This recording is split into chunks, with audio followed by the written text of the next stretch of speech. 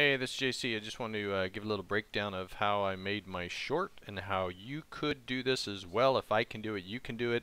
Just lean on Epic Games content in the marketplace for almost all of it, and it's actually not that crazy. You could do this. So check it out. I'm going to break it into three parts. So I'm going to talk about getting in your assets, and then how to deal with all the animation, and then finally lighting, effects, and editing. So check it out. It's not that bad. You could do this. Get inspired. Let's go. So we have three characters in the short. We have metahuman male, metahuman female, and the kite boy. So they are all available from the marketplace. So what I did is in the marketplace, created a project which was just this face AR sample, and then migrated him across to my project. And then same with the, if you go to free Epic Games content, you'll find the metahumans link to get the project for both metahumans. Currently it's just those two that are available, so you take them as you get them until the whole metahumans creator tool comes out where you can mix and match all sorts of stuff. But for now it's just those two that are available. Same thing, made a project and then migrated into my project. They come fully rigged and all the face stuff working. The slight disclaimer on the boy, he's actually, we'll get into this more on animation, but there's a headless character, then a basically just a locator used to put the floating head. You can see the head's just floating there. So the AR kit kite boy doesn't have a full body that's rigged and ready for mocap to land on, so it's kind of done in two separate pieces. This is a good little hack that Jim Ryder, a previous fellow, showed us how to do. So that's for Kite Boy. The other two characters are pretty much plug and play though. Let me undo his snapping head. So that's where I got my two characters. The car I bought off of Sketchfab with a use license, and then the environments. So we have 5 different locations. So this is the first location that starts out in the short. This is the road environment. So I have a couple maps that I have here. So this is the road, which little asterisk means I just changed something and it wants to save it, but that's fine. And so just to show what this environment is, let's get out of my camera so I can move around. So this environment I may have purchased from the marketplace. I think it was just called, yeah, I think it's called Country Roads. Let me take a look here and see. So this is open. Oh, here it is. Oh yeah, so it's the Country Roads from Brushify. I think I paid 30 bucks for it, which is fine because I didn't want to create all of this myself. So I really just needed a road, and you know, so that you can see them driving along. And it came with a road. Everything you see in here came purchased. So let me show you what that looks like in the launcher as well. What's that? Country Road. Yeah, so I just bought this. It's only 20 bucks. So 20 bucks for this particular environment. This Brushify has a bunch of different environments. So definitely 20 bucks well spent for me. And then let's look at our other environments that we have. Our other locations. So that is the first sequence, and I collected all of my sequences here in folders. So that is the road sequence. That's the first place. Then we get to Cadillac Ranch. So the Cadillac Ranch map is also here in map. So opening that up, and I don't want to save my changes. So this is the Cadillac Ranch map, which is really just another environment. What was this one? I think I got this one. I think this was free on the marketplace. Just a bunch of locations. Let's take a look really quick just to confirm. Where did I get that from? And Canyon. Yeah, one of these canyon landscapes. Oh, okay, maybe I paid 30 bucks for it. It again, 30 bucks to save hours of modeling something is totally worth it for me. So yeah, so I grabbed, I guess, a landscape here, and that is in this particular level. And so there it is. If I pull way back, you'll see it's pretty modular. It's just that big chunk out there and another chunk here. another chunk here, and then this land. Of course, you know, you get far away and you can see the tiling, but whatever, it's fine. And the cars are just copies of the same car that I swapped out some material settings for. Oh, one thing to note as well, asset-wise kind of, I'll talk about it in lighting, but you see here, ultra dynamic sky, that was something I also purchased from the marketplace, and that is a sky lighting. It's good for exteriors, a kit that ultra dynamic sky, it's probably around here somewhere. Okay, right here. So yeah, that was it comes with, you put in the time of day, you put in the cloud densities you want. You know, they have Blueprint driving a ton of this stuff. So yeah, it was pretty handy. You can come up with all this. It's got a moon, it's got a sun. You can change the texture on the moon. It's pretty ridiculous. Definitely something, it was a drag and drop situation. I hardly had to change anything, which was quite nice. Just intensities and direction and such, which was, like I said, pretty handy. Again, money well spent for time versus money. I needed more time than money. So that is the next location. That's the Cadillac Ranch. Then we go to, where do we go after that? He finds the car. Then they go to the house.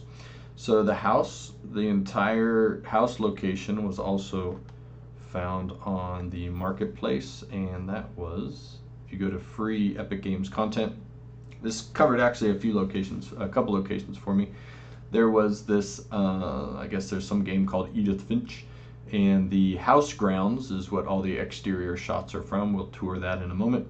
And then also, while I'm right here, the Edith Finch twins room is where one of the shots takes place. Oh, and also the, which one was it? It's another of the Edith Finches, must be on the next page. The living room with the fireplace. This one here, House and Commons, is where the interiors that aren't the bedroom take place. So let's take a look at those. I put those into, actually they come in their own maps, so that was pretty handy. It takes a while to explore and figure out what comes in each of these, but let's start with the grounds first. That's in the order of the short, so I'll go to the maps folder. Again, all this came in that project, and I just migrated it into my project here. So go to maps and open up my map of the grounds. So this came all loaded in here, and there's the house, and there's the boy. Yeah, it's pretty much all exterior, and it's got a, you know, what's nice is, you know, look at those trees. They're like moving in the wind. I didn't have to do anything. They just came that way. So handy. And yeah, so most of the action, these shots takes place, as you've seen the short, hopefully, in this area. So that's the exterior showing the grounds. Then the interior, let's look at the first floor, right, that would be next. If we go into the maps folder here, first floor map, this is the interior of the living room.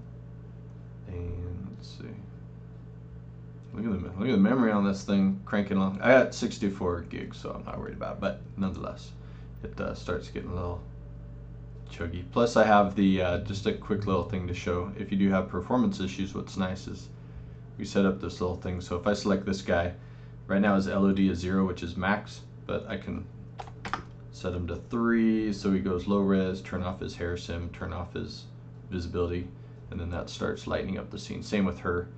I can select her, set my, lower my LOD, and also turn off her hair. Didn't seem to make a dent here at all, but maybe it'll catch up eventually. Maybe it's more a frames per second thing that makes a difference. This is a big thing when playing with Unreal. It's all about, oh, what's your frames per second? And then, so yeah, now it's super snappy though. And let's see, we'll talk about the fire later, in the later one. But so here's the house. I mean, it's a pretty big location. You know, you got all this through here, all this through here. I was going to do a shot in the kitchen earlier, but decided not to. So yeah, so a lot of you get for free in this case, which was nice. So that is another location. Next we have the twins room, and the twins room in the maps folder here is where we have the nighttime scene. Load that up. So here's that, and so all my shots really take place in this corner. And the final location, oh, is back outside. So that's all the different locations I used, and again, all that came pretty handy from the marketplace, all for free. All right, so that is that's kind of the overview of the assets that were used in the short. Actually, I said all for free. All for free work-wise. Some required a little bit of payment, but to me that's free enough versus having to make any of it myself. So yes, not all of it was quote free, but definitely felt free because I could just grab it and use it. So quite handy.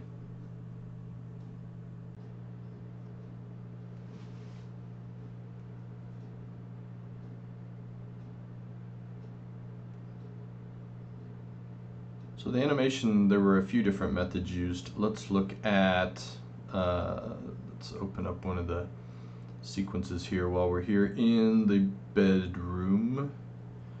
Let's open up an older, let's open up this one. All right, so here we have this shot near the end. And the character animation in this case, as far as the body goes, you'll notice here you have control over the body and you have control over the face. So you can actually capture them independently, which is nice. The body animation here is just some mocap and of just kind of squatting. And let me just hit play so you can see what he's doing. So it is not doing, just kind of sitting, squatting, nothing too crazy. So that was a lot of the situation was using mocap. Quick overview of how that worked. It was done with the XN suit and then exported as FBX and then run into Maya to add a little bit of a little rig of sorts. So for example, where's one that has a little motion? Oh, actually, let's go back and see. This was mocap 63. So if I go in my little library, so these are all imported motions output from Maya. Did I say 63? So this is the import. Sorry, it's a little slow getting in here. Right, so you got just the character. It's not the most exciting example here. Let's look at what else we got in here. What's he doing in this one? Come here, little stick guy. He driving? What's he doing? Yeah, nice. He's talking on the couch. I'm not really sure what that shot was. Anyway, so here's, this is a little better. So again, this is off the XN suit, tagged into run through Maya, just to have a mesh put on it so I could have it brought in here.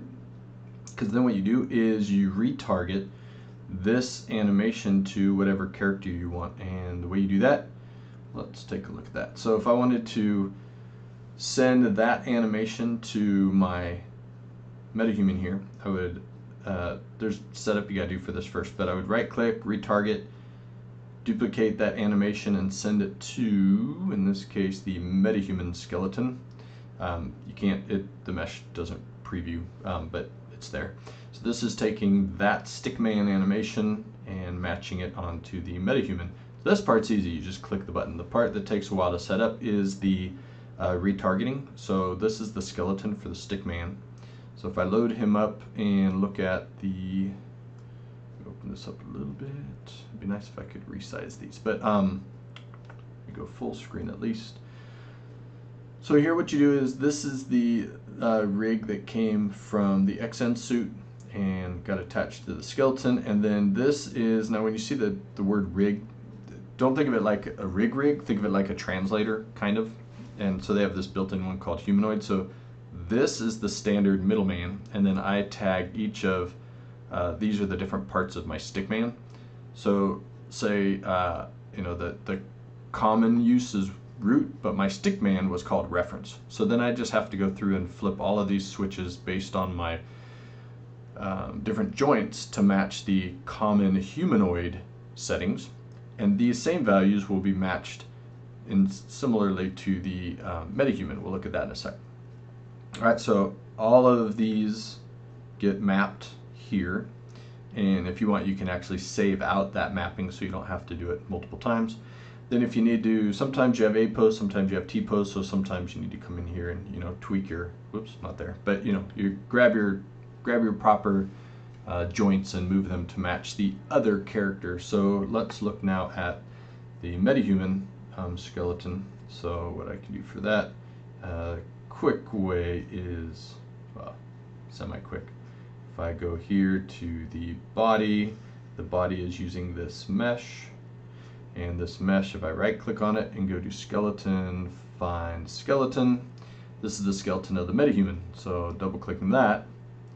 So here you see this is the skeleton of the metahuman. All same thing had to happen. Now in this case, because it's their own, they happen to match exactly the humanoid naming convention, because that's their version as well. But any other character, you would probably still need to do this kind of redirect or retarget. So it's, again, think of it like as a translator, right? So you got from the stick man to this, and then from this onto the target of this character. And so here's the stick man, or the metahuman. It doesn't have the mesh on by default, so whenever you need to see it, but you usually don't need to see it, but you know, I just come in here and turn on the different pieces if needed. That's just to show the skeleton and the retargeting. So then once you've retargeted the animation, it works on the character, and then you can assign the animation here in the sequencer. And for the face, let's see, for the face it was pretty much all using, oh, you know what I did have, okay, we'll talk about this as well. So you see this animation here is bringing in the mocap, but what's nice is, say there's some minor tweaks you want to make, maybe his head, I think I adjusted his head a little bit to look in a certain direction because the mocap wasn't exactly what I wanted. So what you can do is, I had right clicked and edit with the FK control rig. So what that allows you to do is, and I also, once I added it here, I also checked additive, which allows you to add on top of what the motion capture was doing. So for example, here you can see there's a lot of controls. Can I arrow back up here? There we go. So here I was able to set some keys on the head rotation to put it exactly where I wanted based on, to correct for what it was doing from the motion capture. Right, so if I would delete them, but I really don't want to hose this. I know I can undo, but you never know. So anyway, just trust me. I added some keys here to make some changes to the head, but any part of the rig you still have access to for modifying on top of what your mocap might be doing. We'll get into control rig itself in another shot so you can see how that works, but this is when you want to do some additive work on top of motion capture. Works pretty handy. And then continuing on to talk about the face. So here you'll see there is a face animation that has been added. The face animation comes from the iPhone, and let's see, this one's called Son, I'm Sorry. So if I go to my, well, yeah, let's do this. We'll come in here, let's look for Son, and so here's the raw recording of the, oops, let me turn off the bones here, there's a lot of bones. Alright, so here's the result captured from the iPhone and put on the character, which was actually really easy to do. When I get back over, I'll show you what to do, and if you need to see it on your other character, you can do that as well. Just swap out what mesh the motion is using. So it shows you, all your waveform. These are all the controls that are being driven through the iPhone app, which is nice. And then you apply that onto the character's face here. I could swap this out if I right click on it. What's nice is you can go to your properties. There were a couple shots where I actually messed with the play rate a little bit just to tweak it, and you can also trim it and slide it and move it all around, so you can do quite a bit of custom work. And you can also here, if you want, trade out and put in a different one to test out a few different ones. And so on occasion as well, what's nice is you could also edit on top of the face animation. So maybe you needed to change your eye line in the end once you got it in the shot. I could right click, also do edit with control rig, or in that one did I bake to control? I may have done bake to control rig, which then takes the animation and converts it back into a fully functional rig that you can then modify. I'll show that when I get to another shot. I think that's what I did for the eye target one I was messing with. So this is when you just need to add on top of it. This is when you want to bake it out onto an actual rig that you can modify here inside Unreal, which was really handy. All right, and then Kite Boy, what we're talking about animation, was kind of mentioned before a little bit. His case was a little unique, but the concept was similar in that this is his body animation. So that's just named joints and blends, or was that his head? No, sorry, this is his face animation. And his body animation is somewhere else. Here's his body animation. Again, it's just because he kind of had to be hacked together. Little Edward Scissorhands, his head and his body are separate assets linked together by a common, really just a locator being used here. So just setting up a little parenting hierarchy there. And I think that's kind of it as far as animation using motion capture. Now on one shot, I used just the plain old control rig, I think. Did I ever end up replacing that? Let me take a look. That would have been in the living room, which is on the first floor. And maps, come here you. Oh, this you got to keep your eye on. If you ever use the filters, you got to make sure you take them off, otherwise you won't see your stuff. So we'll go to the first floor here. I'm not going to say what I did there. And so him sitting on the couch, let me load up the shot for that. That was living room 1. So here we have, okay, so yeah, so here's a case where I just used the control rig because it wasn't anything. He's just sitting there kind of doing nothing, just listening, right? So here's the camera angle. So if I hit play, you'll see, you know, he's just nodding his head, really. So, and then I needed to pose him all casual, like putting his foot up, because he's a casual kind of guy.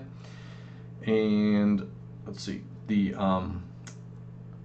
control rig, let me get a little closer to him so you can see that. Come here, little guy. Still getting used to these controls after 6 weeks. There we go. Sometimes I use the Maya controls, sometimes I use the game engine controls. It just depends what I feel like, I guess. So pull back a little bit more from the side. All right, whatever. And then so when you have the character that you want to work with selected and you go to its, notice how I don't have mocap on this one like I did on the previous one. I have this MetaHuman control rig. If I select that, then you get to use the rig however you want, and you know, do stuff to them. So what I did on this one, I think if I can find, where's the head? There it is. Here's the head control. So all I did is set some keys to make his head nod up and down. You can see his head moving around there. So just hit the old rotate tool, drop some keys in there, and then he's doing his amazing head motion. So that was really it. All I had to do, and then at the first frame, I had to pose him because otherwise he just comes in T-pose. So you know, it's just like using a rig, grab whatever part of the character. Don't you know? You got to move his foot around. They got IK controls hooked up here, so then you can play. Oops! I broke it. No, it's fine. All right, so yeah, watch that autosave. And it also has auto key turned on right here, so I gotta be careful here. So that is using control rig, which, you know, that's pretty handy. If you're a real animator, you know, I'm not, but you can use this rig to fully animate them if you want. And if you don't have a motion capture handy. One other, okay, that was the other thing to talk about. If I didn't use the XNs capture, a lot of the shots I could get away with just walking. There's a few different animation cycles that I used. There was a kit in the, where's it, this one here, MCO Mocap Basics. So this is also available from the Epic Store. So I'll just type MCO, mocap basics, and it's as you might think it is. It's just a bunch of FBX files really, but they're already ready inside UEF. And then so I had to do the same thing, had to retarget and send them to my characters. Like I mentioned before, let's see, animation, mobility pro, in place. All right, so let's say jogging in place or walking in place. So this is, this is what I used when they got out of the car at the Cadillac Ranch, and I just, again, retargeted this to the metahumans so that they could walk. So remember that shot? It's at the beginning. I don't need to show you. You remember when they're walking to go look at the cars. So that was just using them. I will show you though how it is used. Just that's why you're watching this video, right? To see how it's all done. It's not as hard as you might think. Where's my map? So Cadillac Ranch, reload that map. Let's not save anything. Alright, so once you load a new map in general, you have to tell it, I mean, this is the map, but to load a particular shot, you need to load that from your list of level sequences. So where are we at? Cadillac Ranch. So this shot here, CR01, and hit play. Right. Oh, so I gotta look through my camera. All right, so this shot here, they're just walking along, not very exciting, and then the boy's also probably on a rung cycle. Let's actually take a look and see what I did use. So here's MetaHuman 4, MH walk, look. Oh, MH. I just these are my own keywords when I redid it for when I did the retargeting. MetaHuman walk. Let's see what the boy is doing. Running. So this, I think, that was earlier, I think, just to go over yet another source of handy assets you can use is there's a site called Mixamo.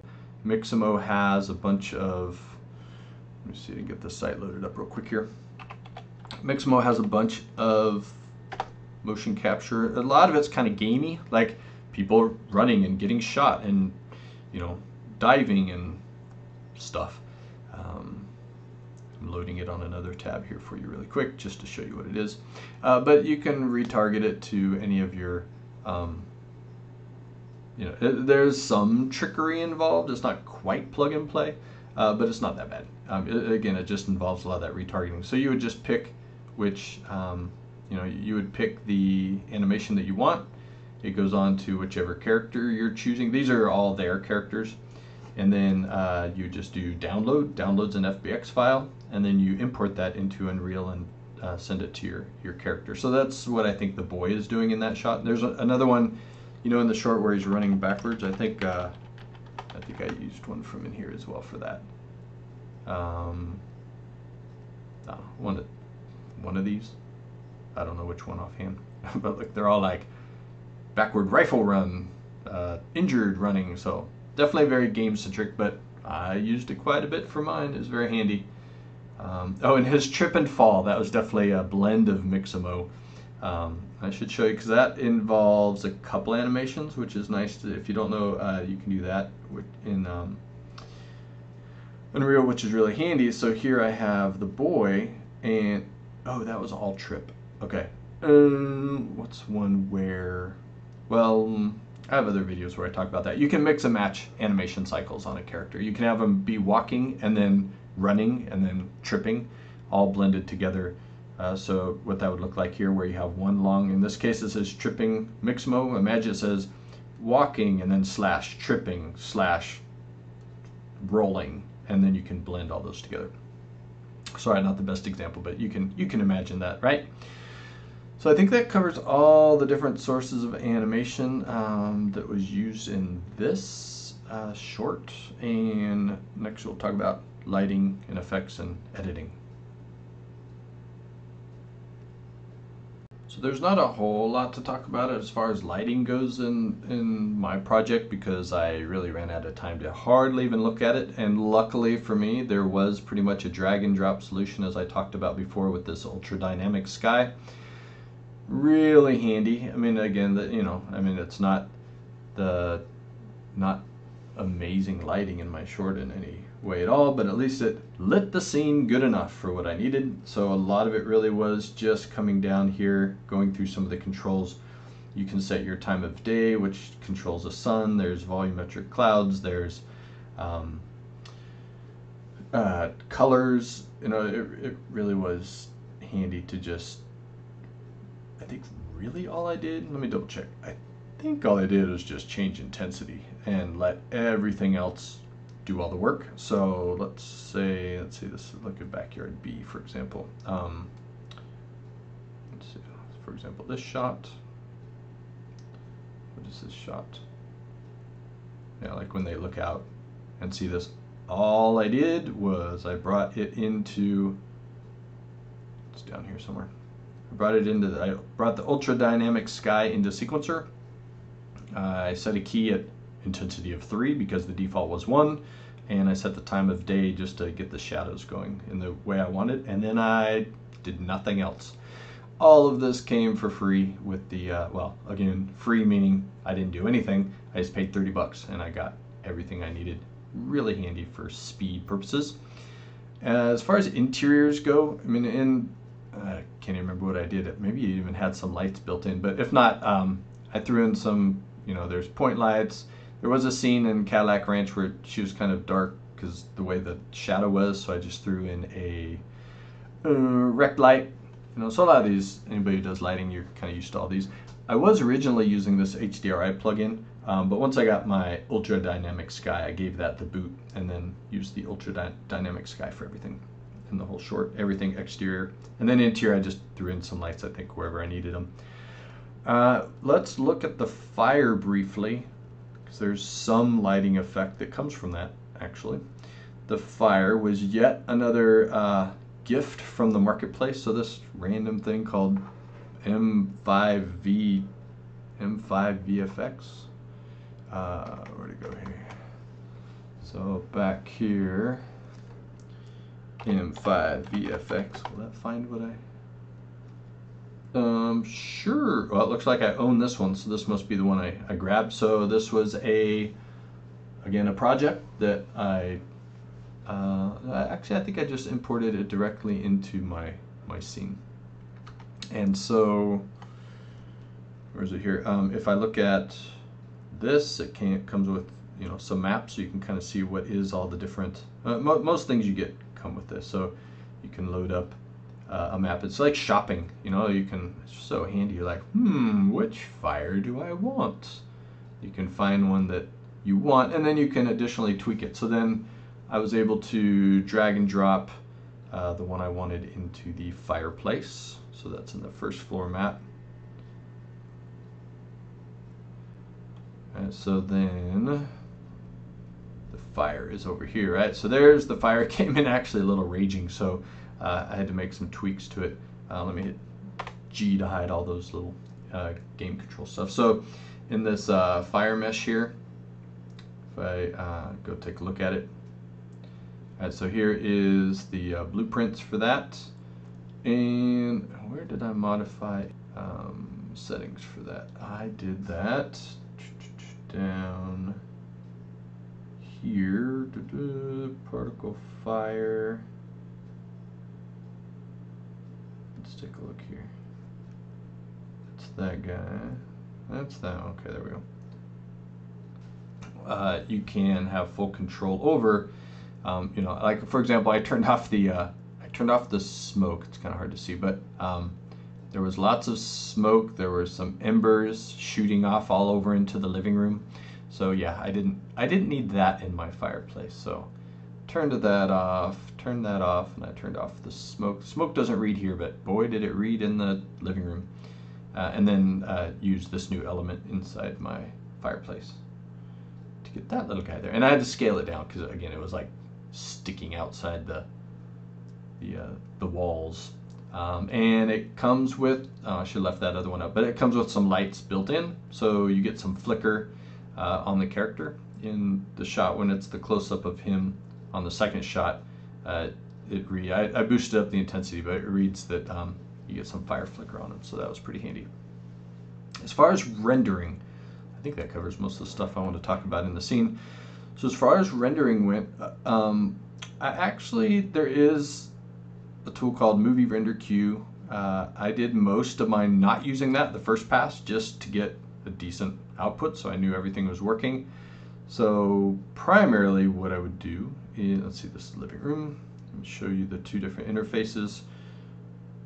So originally I was doing the thing I'm teaching sometimes where you make a master sequence and put all the shots in there, but I found I was making so many changes of frame length and such and timing of acting that I really just went shot by shot. So I would bring up a shot, double check it, hit the render button here, and make sure my target, I'd send it to a whole bunch of, I have different folders for each shot, has their own folder, and then I'd output some PNGs.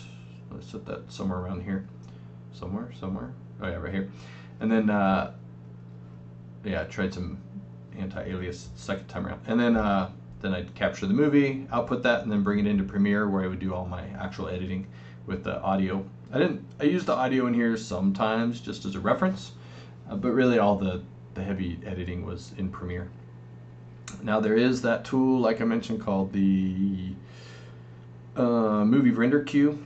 You won't have it by default. You need to go add it as a plugin. So go to Edit, Plugins, and add Movie Render Queue. It does a similar concept, but then you have a lot of, let me just grab a shot here. There's a valid real shot. Those are all left over from when you do the facial acting. So say I have a shot like this, I want to render it. It grabs the map and the sequence, and then you can, what's nice is you can, so you go to settings here, you can add tons of anti-aliasing, customizing, you can add some different passes, you can add EXRs. You can, again, I didn't use this a whole, you can do console variables, which is a bunch of stuff that like command line tweaks. And anyway, you have a lot more control. This is probably going to be the way we really use it. Yeah, this is the better way to get images. I just didn't have time to get that into it, but either way kind of quote works for outputting images. So that I think is most of the stuff I wanted to talk about as far as how this short got put together, and that it really wasn't horribly, I mean, when you look at this, you're like, did you make all that? Nope. I grabbed it all from the launcher, which was quite handy. So I probably could have found some more free stuff if I dug around, but when you have limited time, you really also do just want to get the job done. So that, hence a few purchases every now and then. But I'm happy to have paid for somebody else to do all that lighting for me for the sky, because I don't have time for all that. So if you have any questions, let me know. But yeah, it was a really great experience. I suggest anybody just start grabbing some stuff and making some shorts. It's really fun. Cheers.